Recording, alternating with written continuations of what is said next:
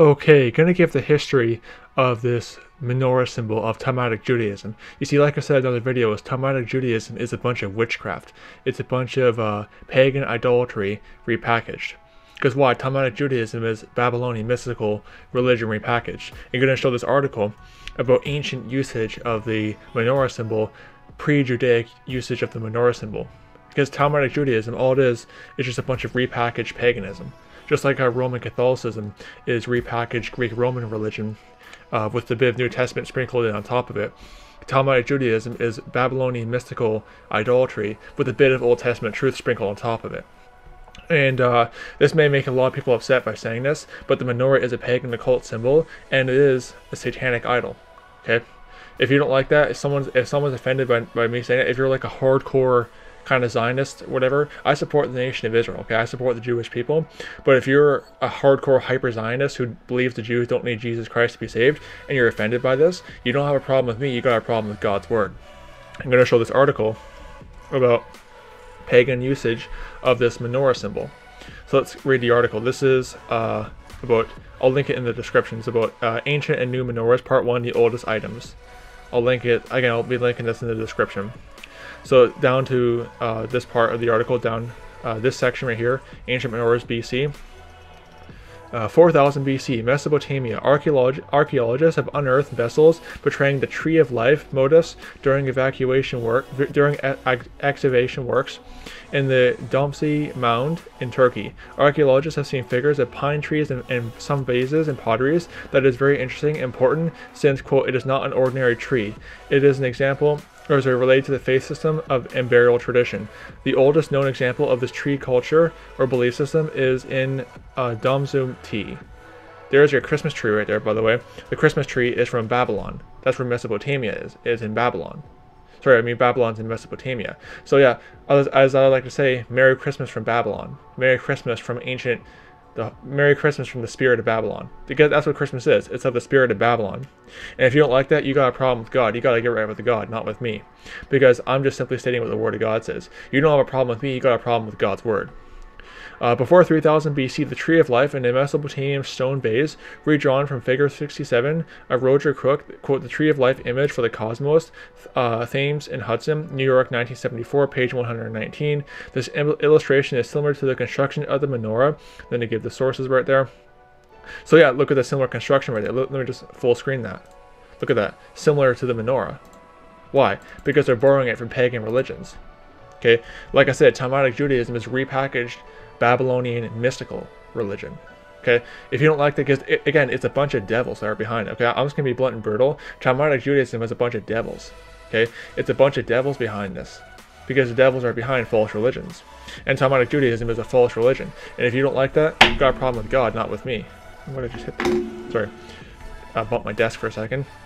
But yeah, you got a problem with God, not with me, if you got a problem with that. Because Talmudic Judaism is from the pit of hell, and it is an antichrist false cult. Okay? And if someone doesn't like that, someone hearing the sound of my voice doesn't like that, I don't know what to say. Because of showing all the evidence, I've shown it in past videos, that Talmudic Judaism is a pagan cult. 2000 to 1850 BC, a figure stands before a sacred tree, the Christmas tree, in a scene reverence. In Babylonian mythology, the Tree of Life was a magical tree that grew in the center of paradise. The Apsu, or primordial waters, flowed from its roots. It is a prototype of the tree described in Genesis, an ancient symbol in which the Egyptian, Islamic, and Kabbalistic Tree of Life concepts originated. The Tree of Life can also represent a spine and branches of the human nervous system. Yeah, it's a bunch of occultism. That's what Talmudic Judaism is, a bunch of occultism. That's where they're getting this Tree of Life symbol from. Okay, where in the Bible are we supposed to symbolize the Tree of Life? I don't think you want to be symbolizing that tree. Okay, just to keep that in mind. We shouldn't really be symbolizing that thing. But again, Talmudic Judaism is a bunch of witchcraft. The Talmud is a bunch of witchcraft. The Kabbalah is a bunch of witchcraft. And if you don't like that, get right with God, because you got a problem with God, not with me. Okay, make sure I'm full screen. Before 1400 BC, Dr. Kim discovered this ancient menorah, golden lampstand, rock inscription in Saudi Arabia, which is about 120 to 300 kilometers off from Mount Sinai. It is likely the oldest rock inscription of a menorah in the world, having been inscribed by the Israelites as they wandered in the wilderness in Midian. Yeah, why? Because they were influenced by Egyptian paganism. That's why they drew that symbol. They're not doing it because God told them to. God never told them to make a symbol like that. Please show me a chapter and verse where there's a symbol. And if God told them to make the symbol, why are the pre-Talmudic Jewish pagans making that symbol too, of that surrounding Middle Eastern region? Why are they making that symbol too? Why? Because it's a satanic symbol that is just simply repackaged by Talmudic Jewish witchcraft. That's too real for you? Well, then get right with God, because you got a problem with him and his standards about not learning the way of the heathen. And the menorah is the way of the heathen. 1200 to 600 BC, the Assyrian Tree of Life. This Assyrian relief is from the throne room of the northwest palace of Ashurapal II, reigned 883 to 859 BC. Hope I'm saying that name right. In Nimrod in northern Iraq. Nimrod. That's where the religion of Judaism comes from. Okay, that's the origin of Judaism. It comes from Nimrod. It comes from Babylon.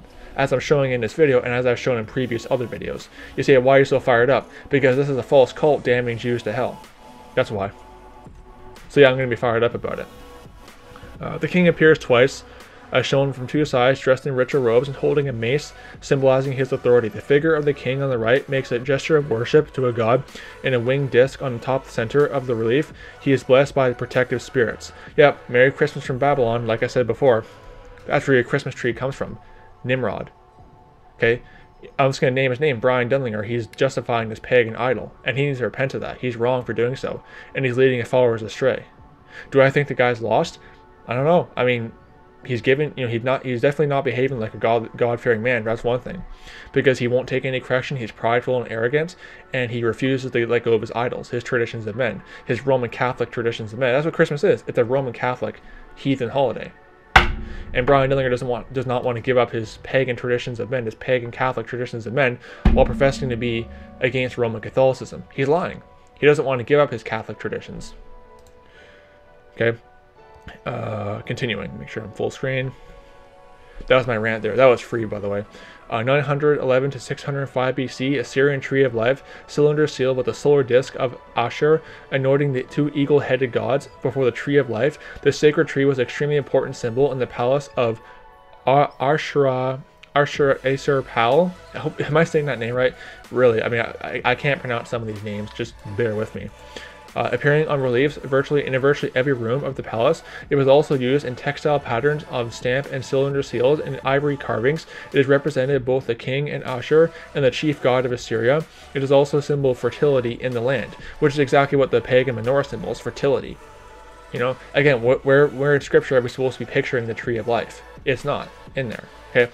You don't want to be picturing the tree of life, okay? We just should keep that in mind, first of all.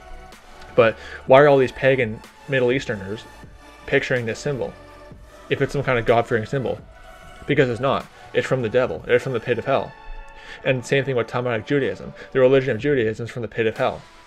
865 BC to 860 BC, Neo-Assyrian era, a pair of Alpalekeu with sacred tree of life.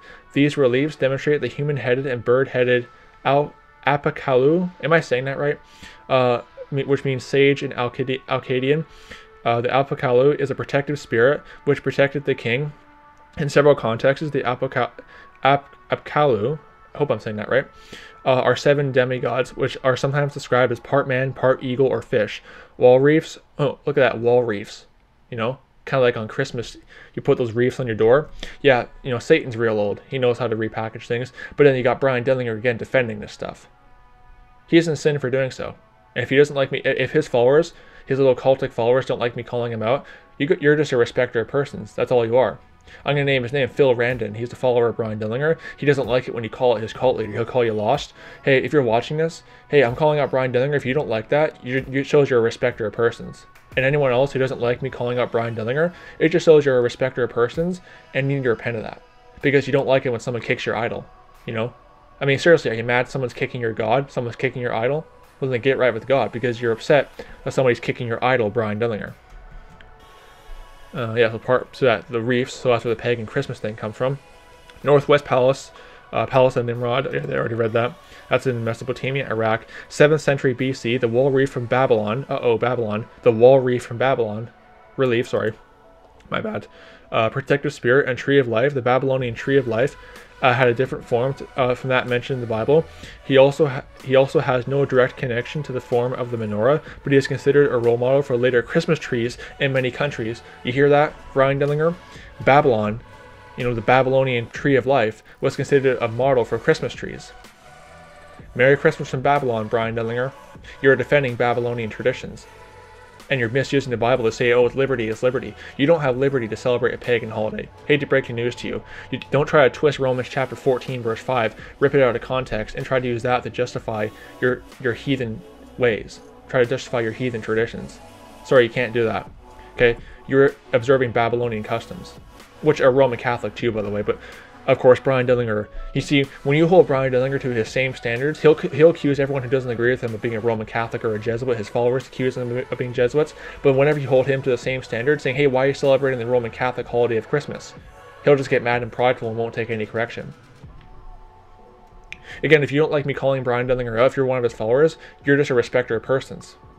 Because I'm kicking your idol, you're offended.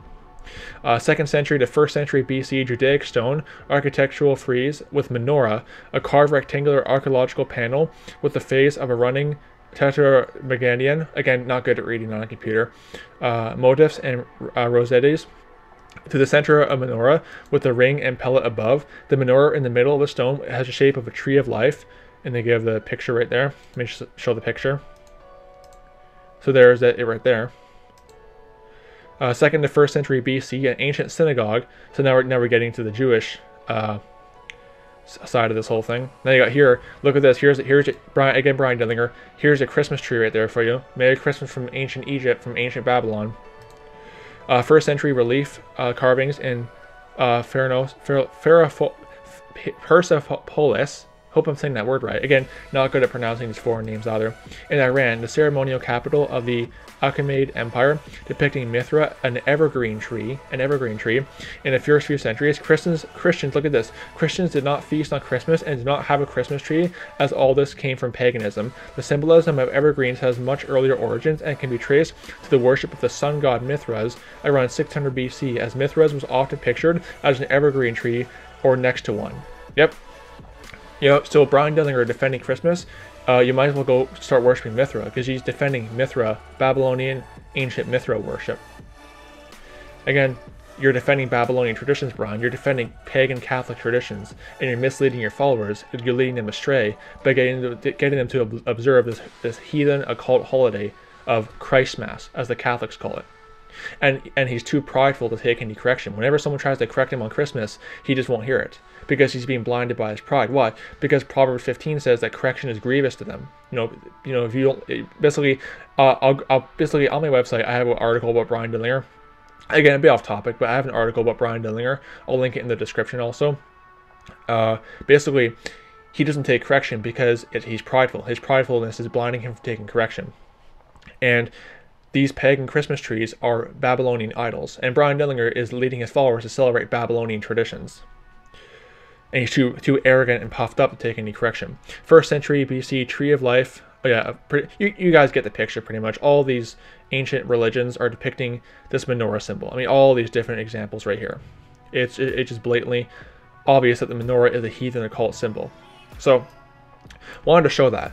The menorah is not a God-fearing symbol. It's not a godly, righteous symbol. It is of the devil. It's from the pit of hell. That's all that it is. And Judaism is from the pit of hell. Judaism is an antichrist, false religion, condemned in 1 John chapter 2, verse 22 to 23, as antichrist, because Judaism as a religion denies that Jesus Christ is the Son of God and is the Messiah. So thus they are antichrist. So don't be deceived. May the grace of our Lord Jesus Christ be with all the brethren. Goodbye.